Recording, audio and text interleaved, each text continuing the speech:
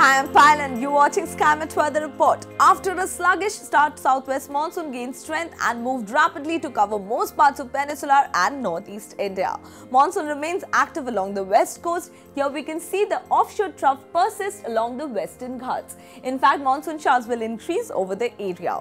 We can expect vigorous monsoon activity over coastal Karnataka, Konkan and Goa during next 2 to 3 days. Rest of Peninsular India, barring extreme south Tamil Nadu, will receive moderate rain and thundershowers, all thanks to the cyclonic circulation in the Bay of Bengal, which could also strengthen into a low pressure area. This system will bring good showers over Odisha, Andhra Pradesh and West Bengal as well.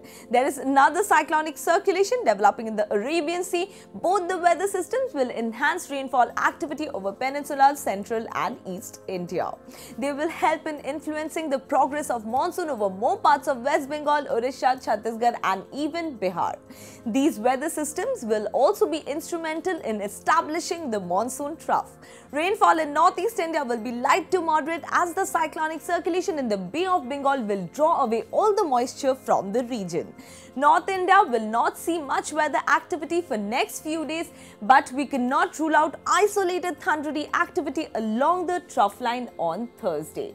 Hills will remain cool and comfortable. Pays will see a rise in humidity levels and thus afternoon hours could be sultry. Temperatures will be under check in most parts of the country.